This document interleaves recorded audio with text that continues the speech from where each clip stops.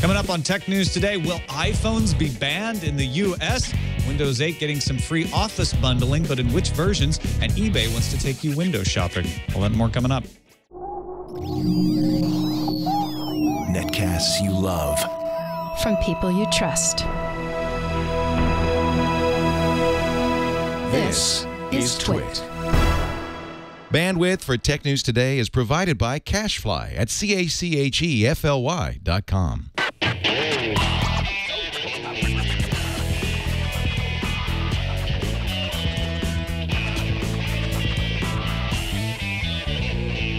This is Tech News Today for Wednesday, June 5th, 2013. Tech News Today is brought to you by Gazelle, the fast and simple way to sell your used gadgets. Find out what your used Samsung Galaxy, iPhone, and other smartphones are worth at Gazelle.com.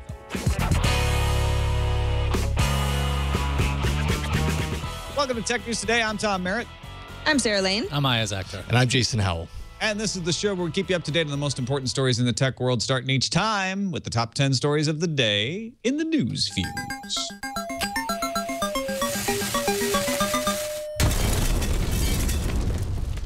The U.S. International Trade Commission ruled Tuesday in favor of Samsung in a patent dispute with Apple regarding encoding and decoding of CDMA signals in iPhone and iPads. If upheld, a limited exclusion order would go into effect that would ban the AT&T models, oddly for a CDMA thing, of the iPhone 4, the iPhone 3GS, the iPhone 3, iPad 3G, and iPad 2 3G. Apple plans to appeal the decision to the U.S. Court of Appeals for the Federal Circuit.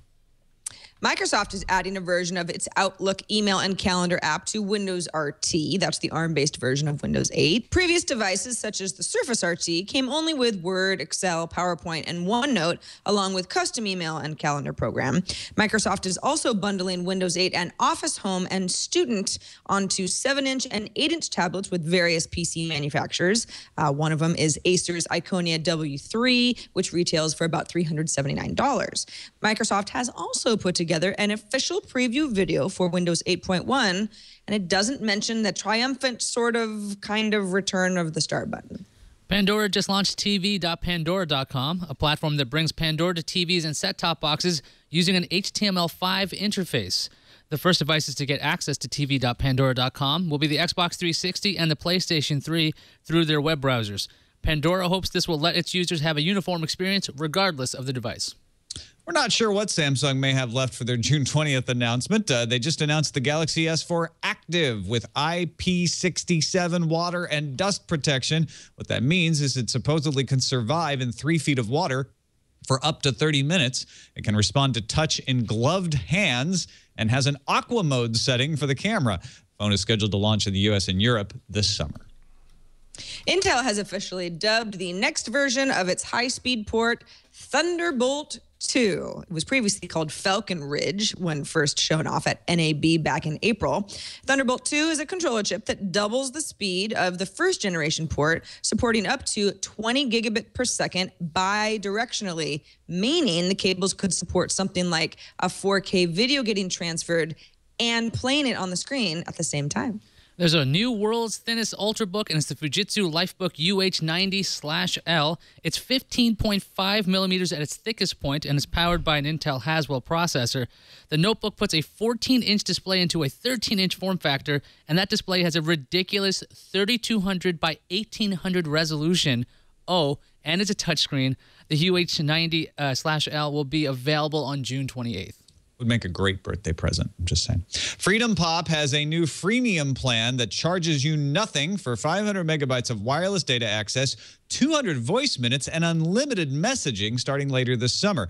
For an additional $10 a month, you can have unlimited voice as well. Freedom Pop has been a data-only plan, and that isn't changing. Voice calls will go over VoIP and text messages through Text Plus. The service runs on Sprint's network, currently WiMAX, but they say it'll be LTE in the future. Remember the Duo 11? You might be wanting to forget it. Well, yeah. Sony has announced the Duo 13, designed to improve upon the Duo 11. There's a new surf slider hinge that makes it easier to open. The 13 weighs slightly more at about 2.93 pounds, but has shrunken bezels, a carbon fiber design, and what Engadget calls a less cramped seeming keyboard with a real trackpad rather than an optical tracking stick.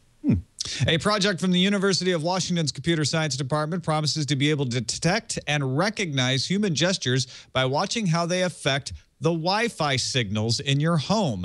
Research on the system called YC has not been peer-reviewed yet, but will be presented at Mobicom in Miami in September. Researchers claim 94% accuracy even when gestures were performed in different rooms from the Wi-Fi antenna.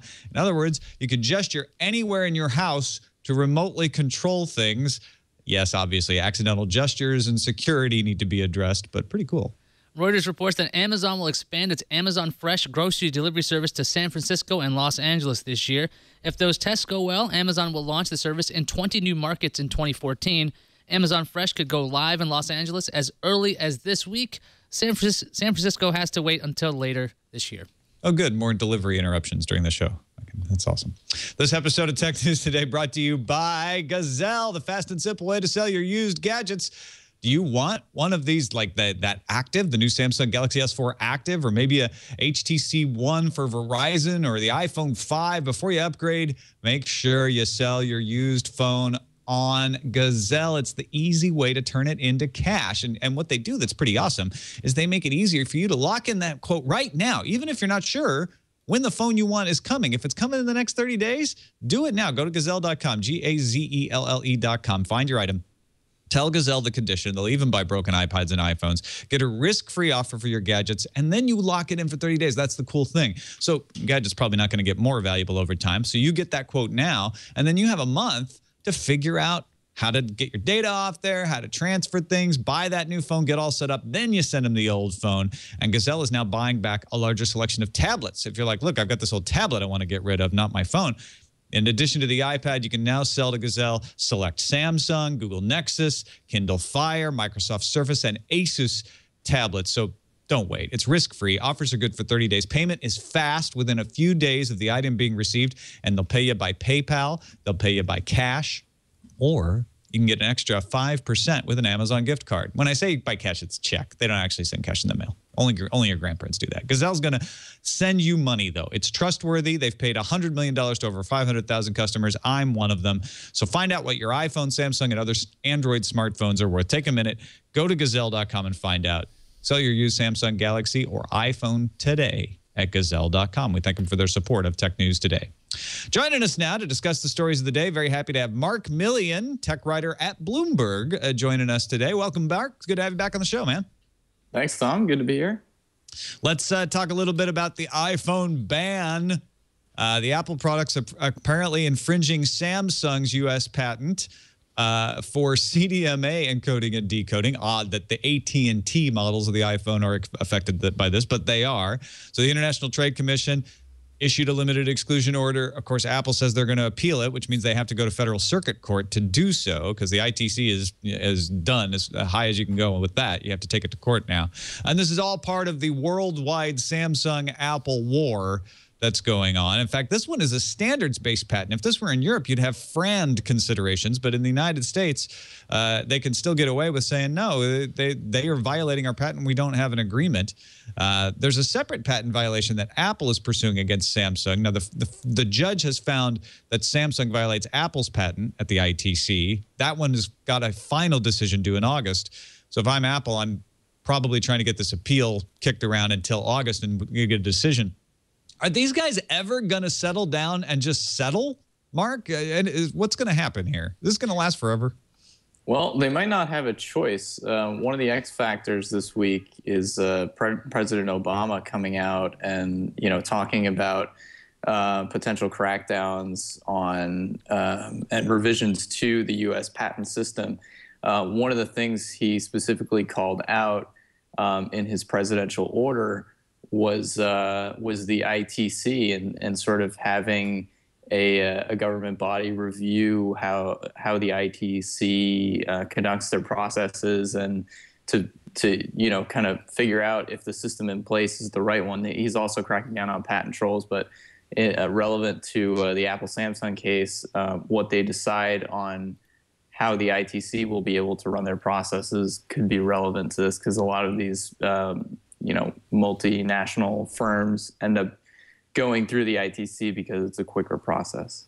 Yeah, and the big deal would be speeding up the actual court process for this. And I know most of those are implemented against, most of those changes the president is making are implemented against patent trolls, but it would make the ITC slightly less attractive to be played out. But these guys are going to find ways around all of this stuff. Their whole point isn't actually to win or even to ban. Most of these bans never end up going into place. People find workarounds or they find resolutions before they actually get implemented. In fact, in this case, these products are so old, some of them are still being sold, but they're certainly not making up large amounts of sales for Apple. This is the long-running national, international nightmare. What do you see going on here? As long as the lawsuits are cheaper to do than actually licensing the patents, I think that's what's going to keep this thing going until eventually this has to burn out. I mean, patents have a finite life, so this has to end at some point, you'd think. But it wouldn't surprise me that in the next 5 years, I'm going to say a 5-year time frame, that there's finally a cross-licensing agreement between these two, because they do have a lot of overlapping technology, and Samsung and Apple do have a very long relationship. More of Samsung providing parts for Apple, and Apple tries to diversify as much as they can. But the thing is, Samsung has always been a very good supplier. So unless they somehow figure something out because they want their parts, Samsung parts, or they figure out a way to eliminate them, they need to somehow come to a peace, and probably, hopefully soon. Comscore says that there are more Apple devices being used out there. Samsung seems to be winning the market share analysis that come out from places like Canalys and Gartner. Sarah, these two are not going to be making peace anytime soon, are they? No, I don't think so. At the same time, although I agree that Apple's not just going to say, okay, we lose, we're tired of it, let's do something else, because that's not how Apple nor Samsung operates. Some of these models, honestly, it's not as if you own a first-gen iPad, it's going to get taken away from you. They would just not be allowed to sell more. And quite frankly, these models are so old, I can't see Apple losing a lot of sleep over that. I mean, they're pushing next generation of iPads and iPhones, and we all assume this will be one of those years. So it really is more of a, Samsung saying, okay, well, what can we do to Apple that's going to hurt just to kind of keep this whole thing alive? So the upshot is a lot of stuff going on in the world of patents, but frankly, you're not going to see things disappear from shelves, just like you almost never see things disappear from shelves. Let's talk about something you are going to see showing up on your Windows machine, which is Windows 8.1. We got some new details and even a video about it, IS. Yeah, Computex, though, Windows CFO Tammy Reller was talking about how the new Windows tablets, the small tablets, are going to be bundled with Office Home and Student 2013. It's going to be up to the OEM to bundle the software, which would include Word, Excel, PowerPoint, and OneNote, no Outlook 2013, and the tablets that will have these pre-installed are under 10-inch devices. So if it's over 10 inches, you're not getting the software. And the 8-inch Acer Iconia W3 is the first one pre-installed with Office for that low price of $380. And there was the announcement that Outlook RT is finally coming to Windows RT, and that's with Windows RT 8.1. Now, Windows RT already had a version of Word, Excel, PowerPoint, OneNote, and another calendar program that seemed a little strange since there was Outlook and there's also this calendar program. So next year, or not next year, when 8.1 comes out, Outlook RT will be there. Mark, do you think a bundled version of Office is going to move smaller tablets faster than if it wasn't there at all? I think Microsoft is pulling out everything from the classic playbook in the hopes of making this work. And so Office has worked for them in the past, and the hope is that this will help spur sales. I think, for a lot of businesses, it does help. I know that many business executives get frustrated that they don't have the full Office suite on the iPad and would love a way to be able to access Outlook and Word and get that full experience on their tablet. But I mean, one of the questions that I have is, why did this take so long? I mean, Microsoft, put many of their eggs into this Windows 8 tablet basket and didn't have Outlook for many, many months until after it came out. It seems a little strange to me. Tom, do you find it odd that the smaller devices are getting Office on top of it? It seems like Office would be better for a larger screen, not necessarily a sub 10-inch experience. Yeah, I mean, it's definitely a way of saying, hey, we can give Office and make some headlines and sound good, but don't give it to anything where it's useful, because we want those people to pay still.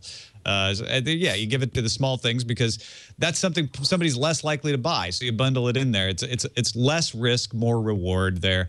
I agree with Mark. I mean, Microsoft is trying to pull out all the stops. I was watching that Windows 8.1 video earlier today too. None of those things are changing my mind about Windows, and I'm not even a Windows 8 hater. I think it's going just fine. But the tweaks they're making there, none of them are addressing things that I was really upset about in Windows 8 at this point. Now, I was not one of those people that was dying for the start button back. I'd like the start menu. Maybe that apps thing is a little cool, but yeah, this is maybe moving the deck chairs around on the Titanic a little bit. Sarah, what do you make of Microsoft's move? Does this mean that we'll never see Office on any other platform since they're going to be including it on these small Windows tablets? Well, the small tablets, not just Windows tablets, but tablets in general, I mean, that's making up a bigger market share of the tablet market than it was before, partly because you just have more tablets to choose from. But, I mean, the smaller form factor seems to be a hit with consumers. So I don't know that I would necessarily say, oh, Microsoft is just adding these features to tablets that people won't want Office on. I think that increasingly people are going to not only want Office on smaller tablets, but be using it and it'll seem normal and fine. So, yeah, I mean, I guess it's limiting. I'm sort of with Tom. It's not that anything that's really being offered is something that was glaringly missing, in my opinion. But yeah, Microsoft's just trying to make things look more attractive. Two things I will say. I don't think Microsoft is the Titanic. I just said this is akin to moving the deck chairs around. And the other thing I would say is that I'm not that mad at Windows 8. The one thing that they are putting in Windows 8.1 that I like is to be able to boot straight to the desktop. Well, I'm just really surprised at how low cost these 8-inch tablets are going to be. They're going to be running Intel processors inside. These are full Windows 8 machines. The whole RT experiment seems to be kind of a mess. That rumored RT is going to cost less money, so you might see cheaper sub 10-inch tablets as well. That might move those. But I'm really curious of how Microsoft's going to position these things as productivity tools, because these are full-fledged computers. They might look like a tablet, but that's still, the desktop is still there. And if you wanted to boot into the desktop on the Iconia, you could. Seems a little strange considering it's a mini tablet there at 8 inches. But I think this price point thing it might get the sluggish sales of PCs moving because these are PCs. All right, let's talk about eBay putting window shopping in. What does that mean, Sarah Lane? Well, they call it virtual shopping, and it's sort of like that. What eBay is doing, it's a bit of an experiment. They're putting 4 basically screens in New York City. They'll be live from June 8th through July 7th in areas of New York that have a lot of foot traffic. Soho and Lower East Side are 2 neighborhoods. And each screen will be about 9 feet across and 2 feet high and will appear on the front windows of stores that aren't actually open right now. The experiment, the first 4 screens, will each show 30 items from a new fashion brand launching this year called Kate Spade Saturday. So maybe it's, a little bit more of like a ready-to-wear version of Kate Spade. I'm not exactly sure, but new sort of a spin-off brand. Tank tops or something? I don't know. Okay. Something like that. Yeah, sure. Whatever you wear on Saturday if you like Kate Spade. So what you do as a shopper is you walk by the store, whatever store that this display is a part of that's closed. You look at these 30 items. If you like one of them, you're able to touch the screen and order the product and then have the product delivered to you within an hour via courier. Sound familiar to anybody? It's a hot market right now. Payment will be accepted by the couriers through PayPal here. PayPal, of course, owned by eBay. So this is a sort of a virtual, wallet payment service as well. Steve Yankovic, who's the head of company innovation and new ventures group over at eBay, says, this extends the boundary of the store. Suddenly, the physical store, by virtue of online technology, extends to any space that's interesting to use. What's also interesting is that as a new brand, you can kind of try out and see if there is a lot of consumer interest without actually putting together any physical retail space. It's pretty interesting. Mark, what do you think? Do you think that this is sort of the next step? We're kind of bridging together the virtual store by attaching it to existing stores? I mean, this is a gimmick, but it's not a bad one, actually. I think, this potentially opens eBay up to the the Fifth Avenue shoppers who wouldn't necessarily think to go there for fashion or most other goods. Many people in the mainstream still think of eBay as just sort of like the place where you go for online auctions.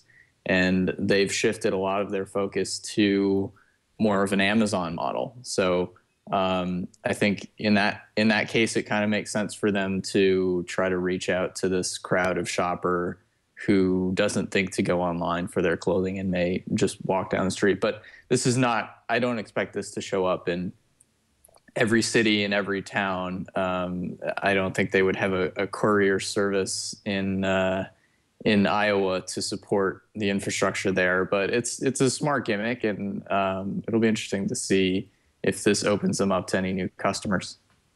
Do you think this changes the kiosk situation in malls? Instead of having the guy with all of the iPhone cases, they just put up a screen?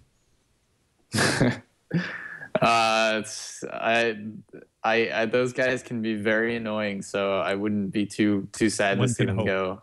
But not as bad as the woman squirting the perfume in your face. Well, but one of the nice things I think is that you don't actually need, and it's true that those people are, they're kind of aggressive because they're supposed to be, so that they get your attention. But to not have to really put together anything that's physical, I mean, you don't have to sign a lease on a big building. You might be able to try out new brands that maybe they've got a future and maybe the public doesn't respond. So there's no reason to invest a lot more money into products that people don't want to buy. Ayaz, do you think that eBay is the right company to partner with these fashion brands? Or, as Mark said, is it a little bit odd since people still think of eBay as an auction service? I think eBay might be a good company to start this with. You know, the thing is, people know that eBay at least sells stuff, and when you see that it's powered by eBay, but they're using high-end companies like Kate Spade, or they're working with her, that's a big deal. I just think there's a strangeness when it comes to this idea of window shopping, when it comes to fashion or bags and things. If you're walking around outside, there's a good chance when you look at a window and you're like, oh, that's a nice display, you usually go in to test and have that tactile experience. You're not going to get that with this kind of gimmick. So it seems like it'll be nice to see. It just seems more like an interactive ad to me than anything else. So I don't know if it's really spectacular in the fact that eBay is kind of advertising instead of being a storefront. But I just don't see this being like getting a lot of traction for eBay because it's just basically an interactive ad. Yeah, I think you guys are right. It's a both you and Mark, that it's a marketing ploy, right? It's a gimmick. It's a fun gimmick. It's not a bad gimmick. And maybe my joke about kiosks would end up solving some of the problems where you would have the screen and the person. Unfortunately, it wouldn't get rid of the aggressive salesperson, but you could then have some physical models to try out and then order it. Maybe in a different color from the screen, something like that. All right, not to get off shopping, Amazon has had a grocery delivery service in Seattle since back. We covered the launch of it on Buzz Out Loud at CNET. That's how long ago it was, like 5 years ago. Amazon Fresh now finally coming out of Seattle to Los Angeles, possibly later this week, according to sources talking to Reuters, and definitely to San Francisco sometime in 2013. I say definitely according to those sources. The sources also saying they're targeting 20 more markets for 2014. They want to expand to 40 markets eventually. And the idea is that they have a big warehouse that will have refrigerated areas for food, space for nearby to stores up to 1 million general merchandise products, and they're going to web van it. That's what they've been doing in Seattle. I guess they've figured out how to do it.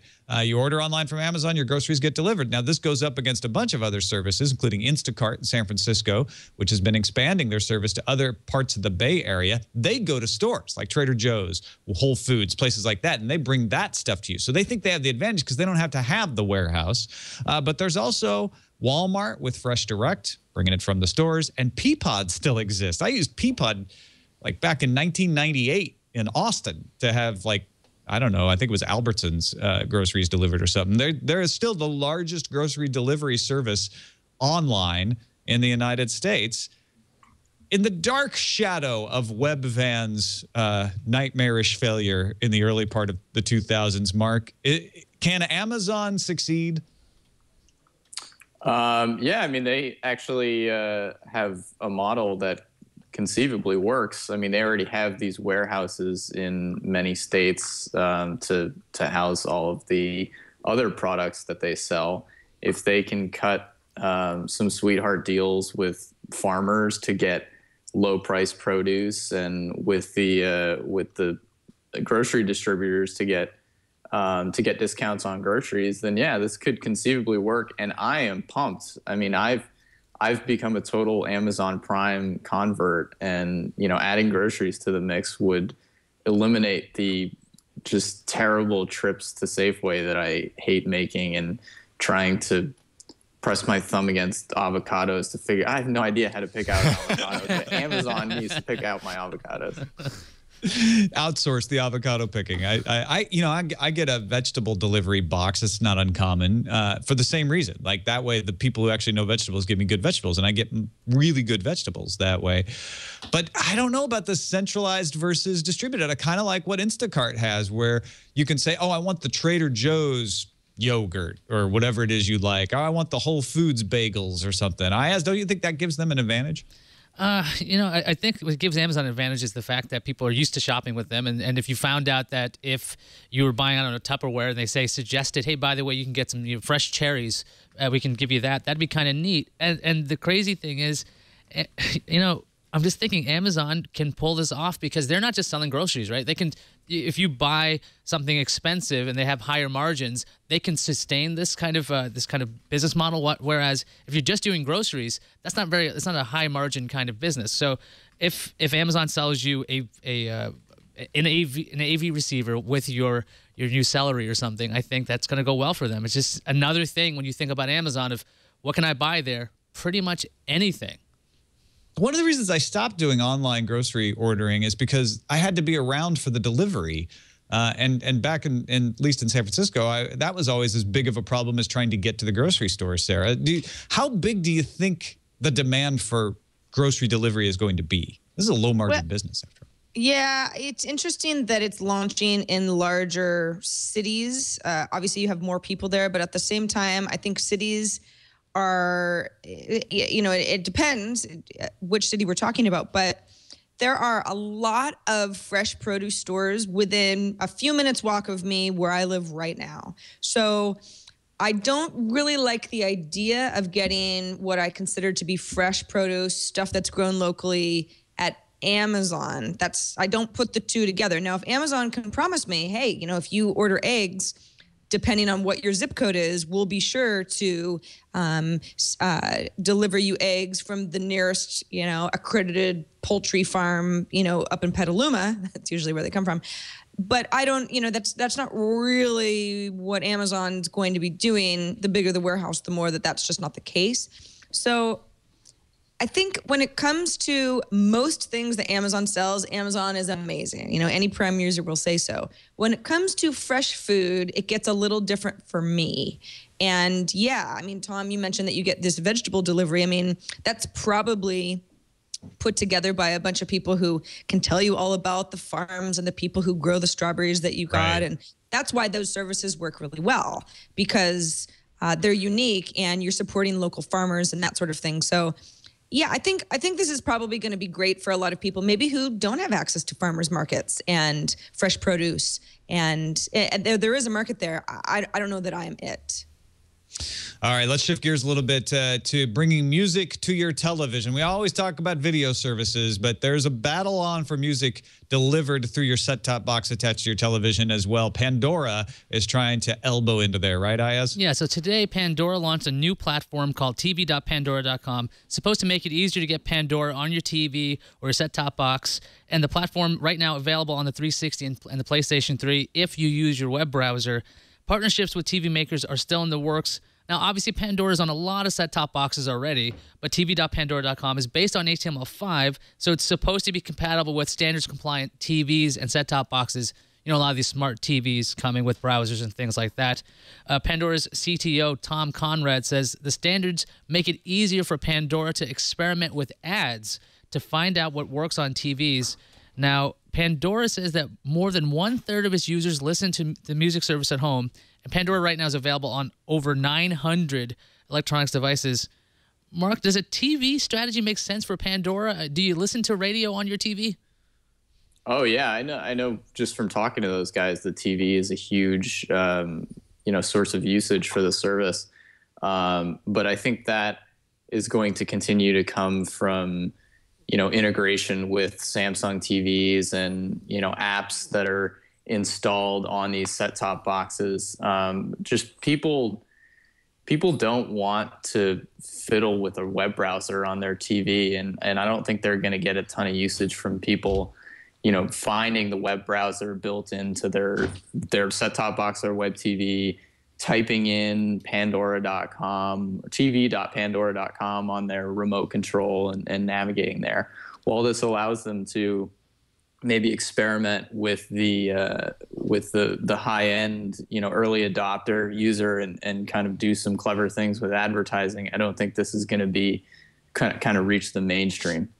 Sarah, do you think this is going to put Pandora on more platforms like they're trying to do? The thing is, they've made applications for like LG TVs, the Roku, all these things.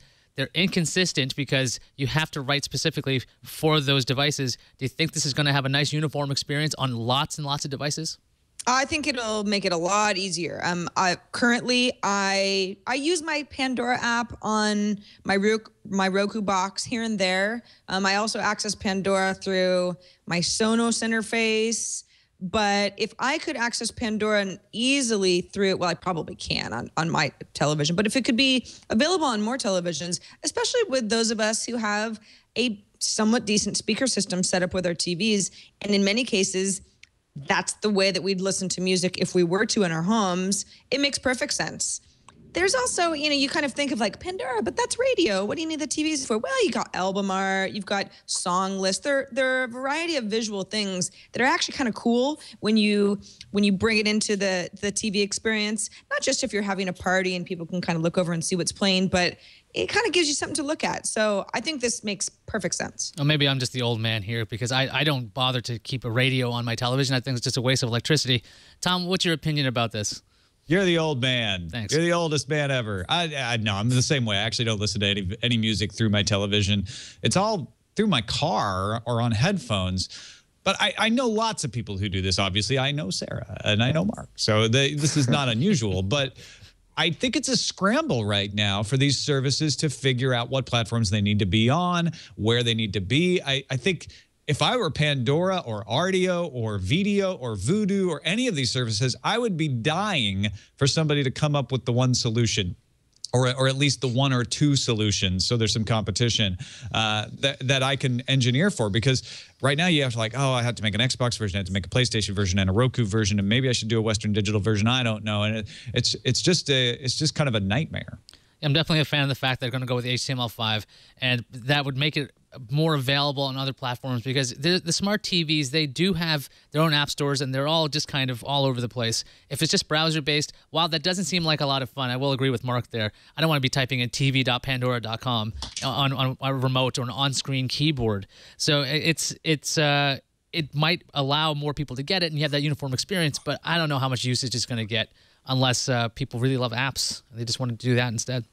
That's your only choice on a lot of these things, like an Xbox, for instance. So I don't know. Can you pin it? Is that going to work? Yes, you should be able to pin on Xbox. Yeah, so it'll be essentially the same thing. All right, let's move along to the members of the IATA, the World Airline Industry Organization, coming up with their own way for you to book travel. Is this a good or a bad thing, and for whom, Sarah?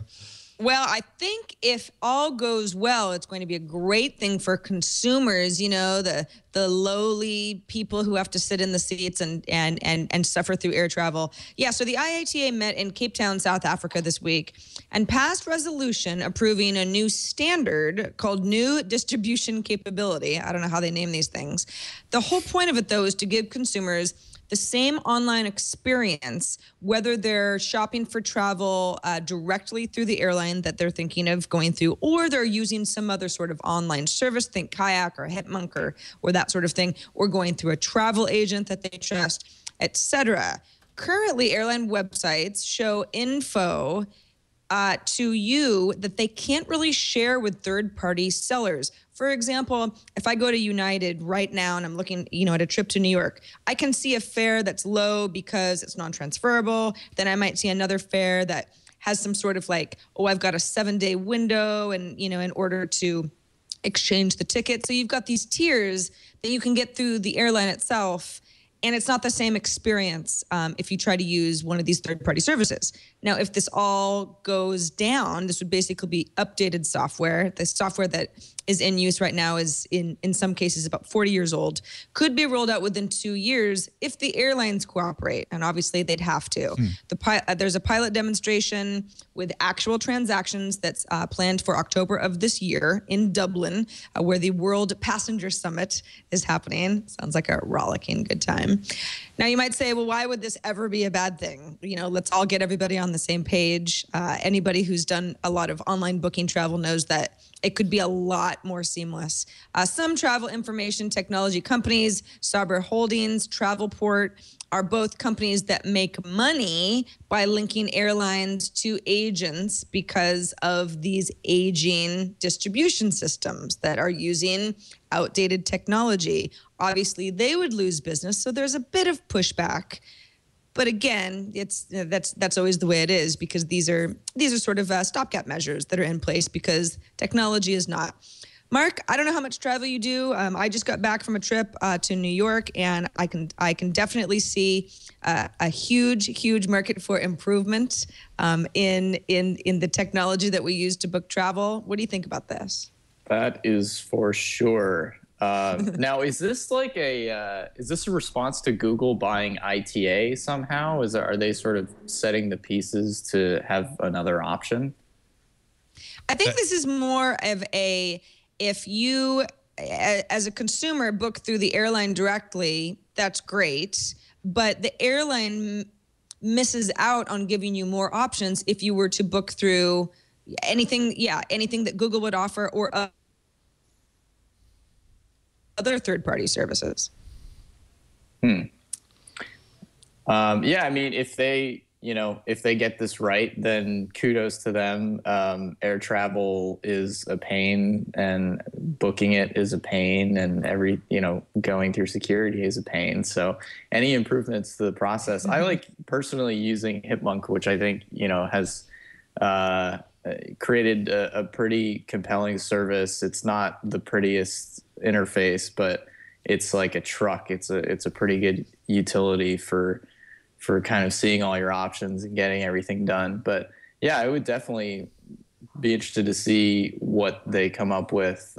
These industry trade groups typically aren't the most design savvy and don't come up with the most elegant solutions, but it's, I look at something like ISIS from the carriers, or as an example of that, the mobile wallet that they're working on to compete with Square and Google Wallet. But we'll see what the industry can do. I'll keep an eye on it, where everybody has to travel. I doubt the airlines are going to cooperate with this, is the problem. They want to have that special information at the site. They resist you going to the Travelocities and the Hipmunks and the Hotwires of the world. In fact, airlines like Southwest don't even cooperate with those places. They don't even put their fares on there. So this is sort of counter to the interest of the airlines. I'm skeptical it's going to catch on. But why, Tom? I mean, the airlines want to, they want to book their flights. In some cases, they'd like to overbook them. So if we have a growing number of services, Hipmunk being one of them, I like Hipmunk as well. That's usually where I start, that can help United Airlines fill that flight from here to London. I mean, what do they have to lose? Money. But these services are helping them get my money. But the one thing I think the bigger problem for them is collecting fares versus actually filling seats. And the reason that Southwest doesn't allow these other companies to do the booking for them is they want to keep all the money. They don't want to share it with anybody. And that's why airlines like United and American are doing special fares on their websites, because they want to entice people to say, hey, just book with us. A, you get to keep all the money. And B, if people are having to go to the individual airlines, they're less likely to fly on competing airlines. They may just decide, well, American Airlines always goes where I'm going, so I'll just book on them all the time. Ayaz, what do you think? Do you think air travel is horrific enough that we need something like this, or can the airline industry exist on really, really old technology for a while? I think anything that makes the consumer experience better is just flat out, it's just good for everybody. Because the thing is, when you start to book a trip and you're trying to figure out what's going on, you're on something like Hipmunk, which has that great thing of it checks the trips by agony. That's the way I always sort mine because of the layovers and such. The fact that not every airline is on there is kind of annoying. And like Tom was saying with these websites, yeah, they want you to keep using their websites and they want you to keep going back. But when that website screws up, like I think Virgin America did this a couple of months ago or maybe a year ago, their entire system was recoded and they had to redo everything, and they gave everybody a bunch of points because their systems were outdated. If they're going to bother to be standardized and everybody has the same kind of systems, hopefully that kind of stuff doesn't happen.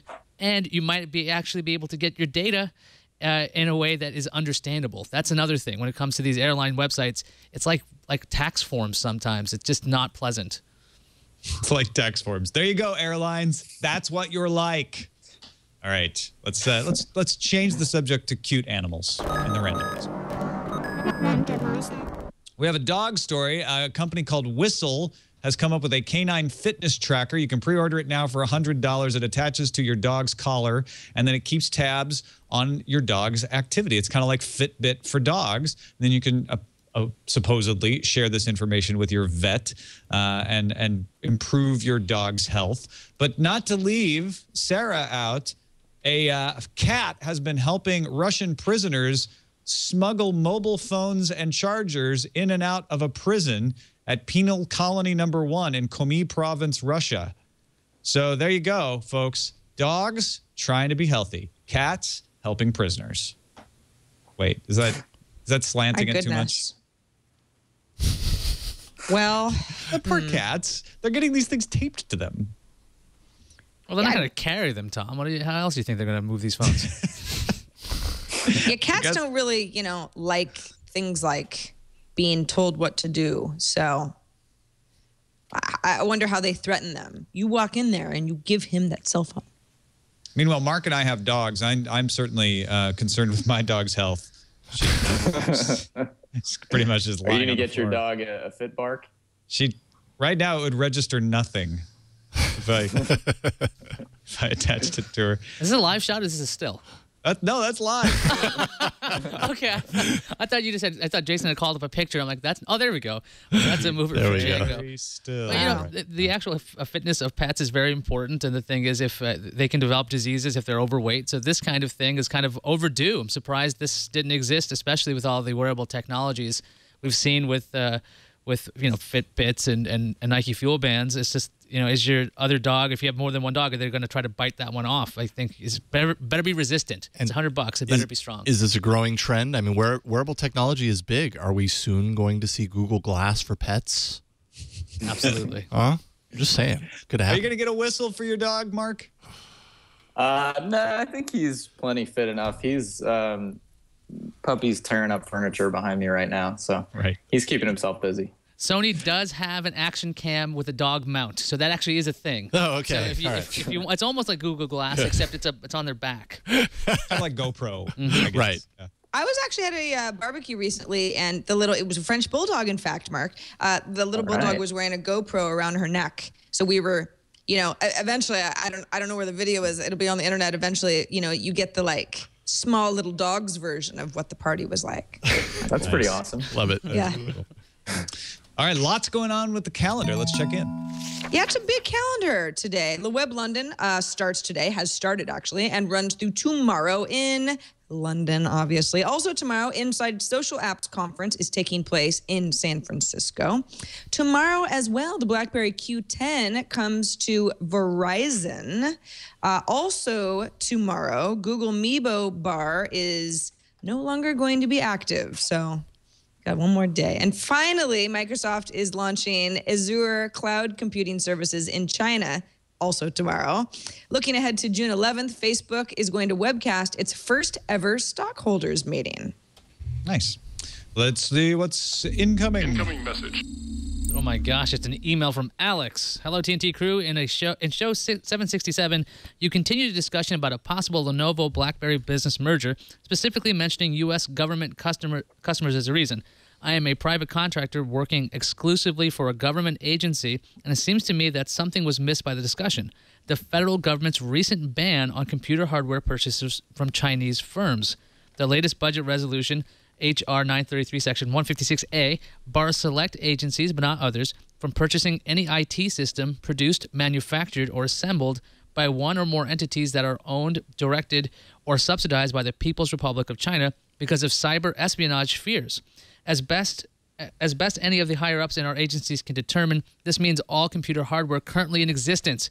So we've had a complete freeze on all IT purchases, period, for the last month. In addition to this being a terrible setback for the important work that we and other departments are doing, I don't know how current hysteria will affect a potential Lenovo-BlackBerry merger. Presumably, if they are thinking about one, they may have some way around the current Chinese hacker boogeyman problem the U.S. is currently facing. Yeah, we were just positing a BlackBerry-Lenovo merger as one possibility. We're not even saying it's likely, but that is going to be a problem for Lenovo in the U.S. market. Lenovo's weird, too. They are not owned by the People's Republic of China. They were started after a grant from one of the science academies, which is run by the government. So I guess they fall afoul of this regulation, but they're fiercely independent. They actually have their corporate headquarters in North Carolina. So they're trying to be multinational, essentially, but they still have their roots in China. So who knows? Got an email from Brian, who's he's posing a bit of a math question. He says, what does it mean if Intel's new chip consumes 4.7 times less power than their old chip? If I jogged a mile yesterday and then today I jogged 4 times less than yesterday, doesn't that mean that I jogged -3 miles? You know, 1 minus 4 equals -3. Yes. This has been confusing many people. A lot of people think, you shouldn't believe this crap Intel's putting out there. Let's, if you can, Jason, put up the slide where Intel says the 4.7 times less power than the previous Saltwell architecture. They're referring to the Silvermont architecture. It's basically saying for the same performance. So if you keep performance constant, you're using 4.7 times less power than Saltwell did. I guess the equivalent jogging metaphor would be you run a 5K, but you need to eat 4.7 energy bars to make it through the run. But then you have Silvermont muscles in your legs, and then you only need to eat 1 energy bar to make it through the run. So it's 4.7 times fewer energy bars to make it through the run. There's certainly room to argue whether this power savings is as significant as Intel claims it is. In fact, there's a big, long forum post on AnandTech where people are debating exactly that. But it's not the math. And we'll see if it's even realized in practice, frankly. I mean, we haven't seen this thing in the wild yet. Thanks for the email, Brian. And thanks, everybody, for watching or listening. Mark Millian, thank you for joining us. Great to have you on the show, man. Thank you. It was fun. You're working for Bloomberg these days, one of our stalwarts. We rely on you guys all the time for good information. Let folks know where they can find your work and where to follow you and all that stuff. Awesome. Yeah. A little over a month ago, we launched a new section on the site called Bloomberg Global Tech. It's at bloomberg.com/global tech. And it's, specializing in the 57 million square miles outside Silicon Valley. There's a lot of good innovation happening in South Africa and Tel Aviv, and we're trying to document all the cool stuff that they're doing overseas. That's excellent. That's really cool. Yeah, we've got dozens of reporters overseas who are helping out with it, covering, got the boots on the ground, covering startups and R&D labs, all the great stuff over there. So Bloomberg.com/global tech, is that right? Yep. Yep. Check it out, folks. That's cool stuff going on there. Thanks again, Mark. Thanks. That is it for us. You can find our subreddit, technewstoday.reddit.com. Of course, that is where you can submit stories for consideration. That's where we got the cat story. TVZ Gun submitted that today. You can also vote on the stories, vote them up or down. The number of votes helps affect whether we're like, oh, people seem to be really interested in this. Helps us make the lineup every day. technewstoday.reddit.com. Don't forget about our hangout coming up next Wednesday, June 12th, 4:30 p.m. Pacific. We'll just be brainstorming about the show if you want to join us then. And you can find us on the web, twit.tv/TNT. Email us TNT@twit.tv or give us a call, leave us a voicemail, 260-TNT-SHOW. Patrick Norton from Techzilla and, of course, This Week in Computer Hardware joins us tomorrow. We'll see you then.